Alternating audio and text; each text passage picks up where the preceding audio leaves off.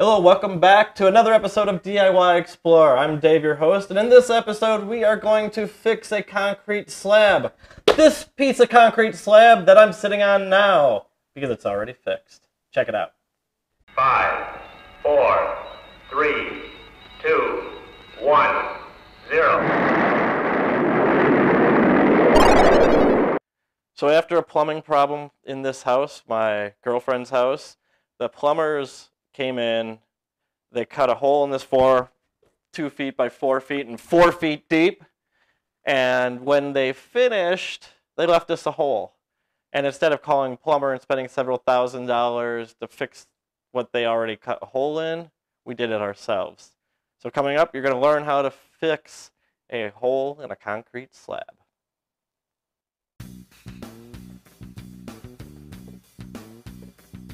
For this project, you're going to need sand concrete mix, concrete bonding agent, patch and level mix, that's optional, floor primer adhesive, floor patch and leveler.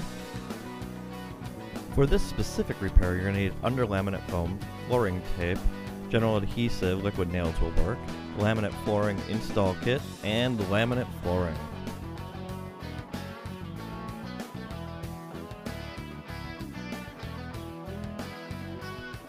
Bin and 5-gallon bucket for mixing, shovel, brick trowel, concrete polishing trowel, paintbrush, power drill, and a mixing bit.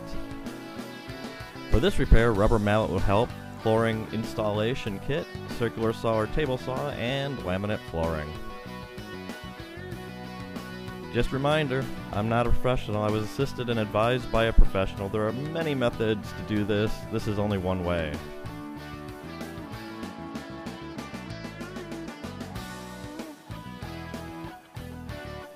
When prepping the surface, you want to clear out any extra debris and then tamp it down.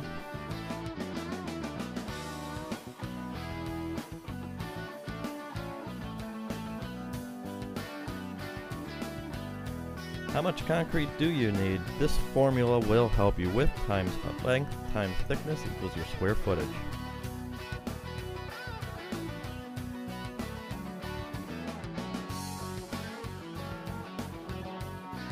When mixing sand mix, make sure the water and mix is consistent. Add both back and forth until it gets just right. Make sure you clean your edges, get the extra dust off, wet your base,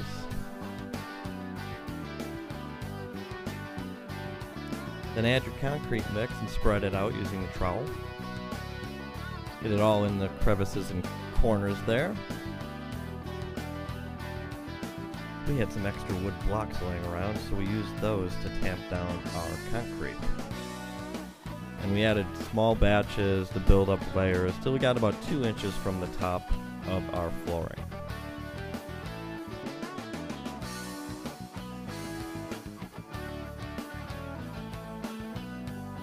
Now grab your regular concrete mix and mix it up into a soupy slurry. You want to mix that till it's nice and consistent. Then get your adhesive concrete bonding agent for the edges. Put that on with a brush, nice and thick. And pour your concrete layer. And now spread that out real nice and even. Mix another batch. Put it on top of that, same consistency as the first one. Now mix another layer, much more thicker than the first one, and put it on. Spread it out like previously.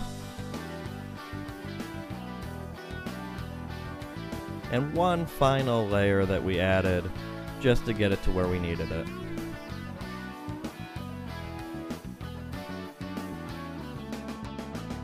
We checked to make sure it was level. The leveling agent will correct that later. Finally, then I added some patch and leveler. This is if you need the extra little, like 1/2 inch to 1/4 inch.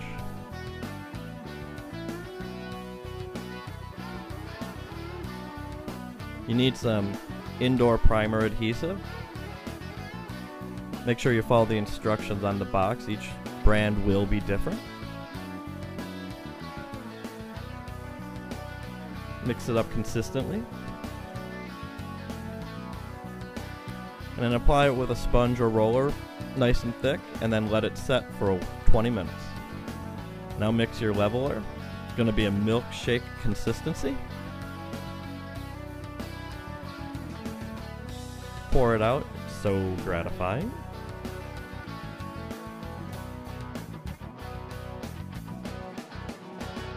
You want to spread it out, but use a light touch. Let that dry 6+ hours. Clean the surface with a sponge or cloth, and then reapply the primer for the next layer. For this project, we actually did 2 levels of leveler. Generally, you don't pour more than 1 inch thick. Your project may only need 1 layer.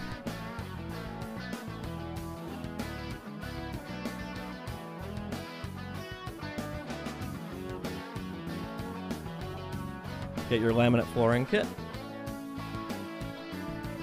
Here's a tip to remove damaged pieces. Drill a hole and use a dowel and your rubber mallet to pound it out.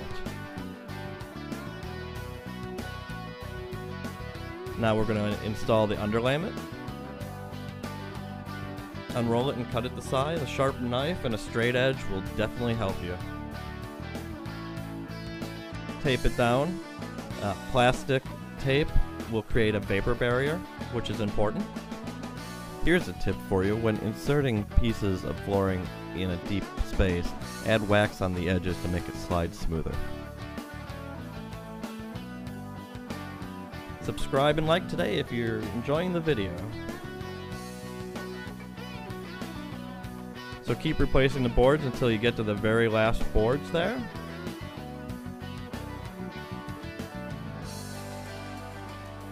Grab your liquid nails or adhesive, put it along the 3 edges of the board. So the next part I was off camera, so you're going to cut off 3 sides of the lip so that it fits in, and then tamp it into place. Use your edging tool to pull it in the final position. A cloth underneath it will help prevent any damage. Then final piece slid into place. And all done.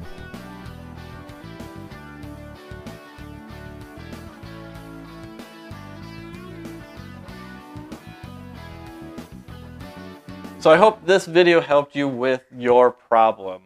Total cost was about under $500.